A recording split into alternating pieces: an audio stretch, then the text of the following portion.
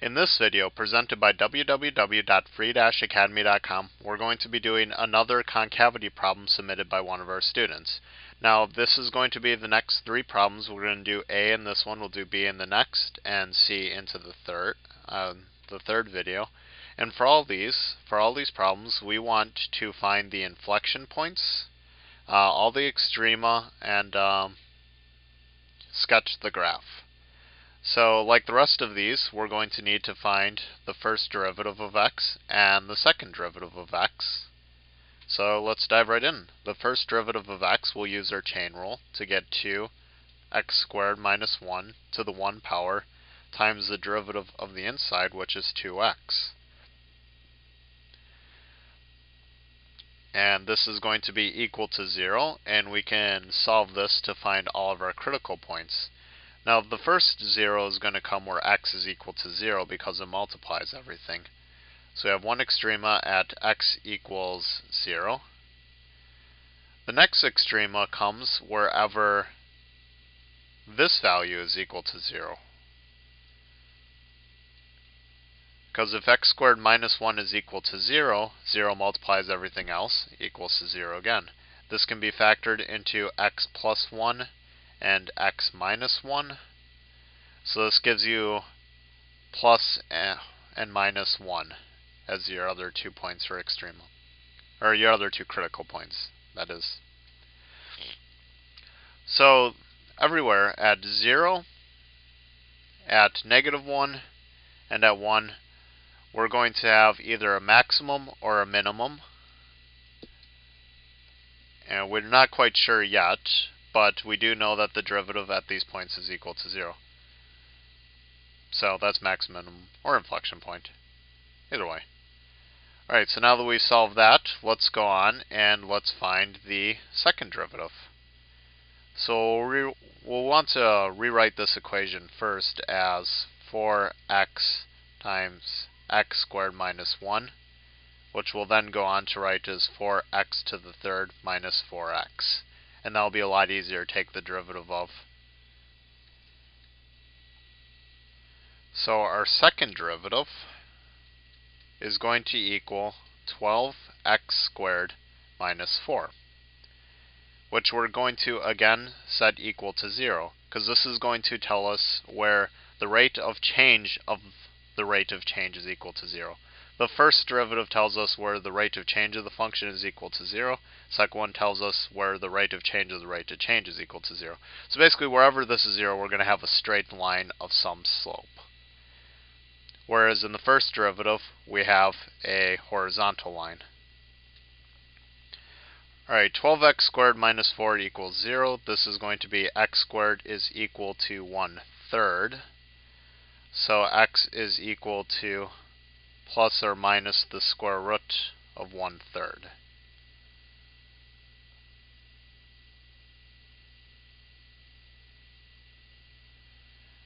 Now that we have these, well, now we're,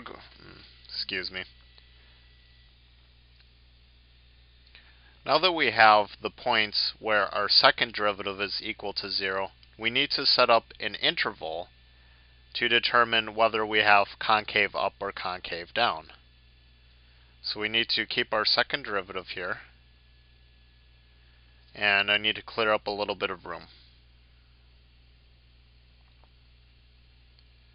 And actually, I'll rewrite the first derivative up in the corner here. F prime of x is equal to 4x to the third minus 4x. So, like any of these other problems, let me erase this too. We are going to have from negative infinity all the way to negative square root of 1/3. Then we'll have from negative root 1/3 to root 1/3. And then we'll have from positive 1/3 to positive infinity. So this is going to test our function all the way from negative infinity to positive infinity. We need to pick out test values in every one of these and plug them into our second derivative to find if it's positive or negative. If it's positive, we're going to be concave up.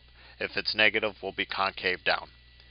So the square root of negative 1/3, well, this is 0.33 square root, so negative 1 would certainly suffice. We can use 0 for this range, although we're not going to. We'll use 1/2, and you'll find, well, I don't know if that's small enough.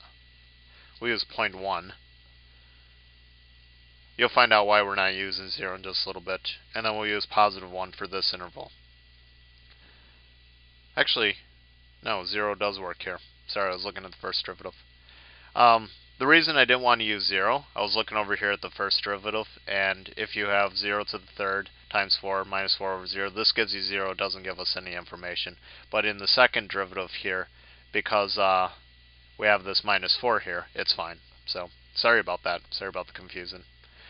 Alright, for starters, let's put negative 1 into the derivative here. We'll have negative 1 squared is equal to positive 1. 12 minus 4 is equal to positive 8. So this is going to be concave up. The 8's not relevant, we just need to worry about the positive. If we put 0 into the equation, we just get minus 4. So this is a negative, and it's going to be concave down.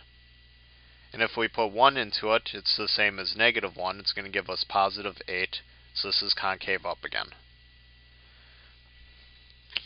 So we're going to have some type of concave curvature from negative infinity to negative roots 1 over 3.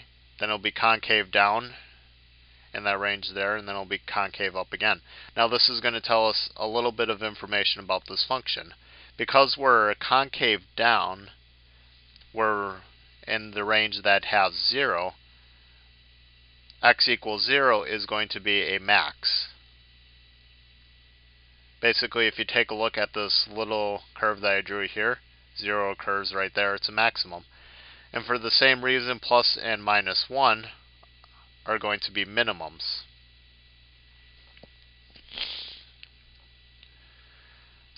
So let's take our root 1 over 3.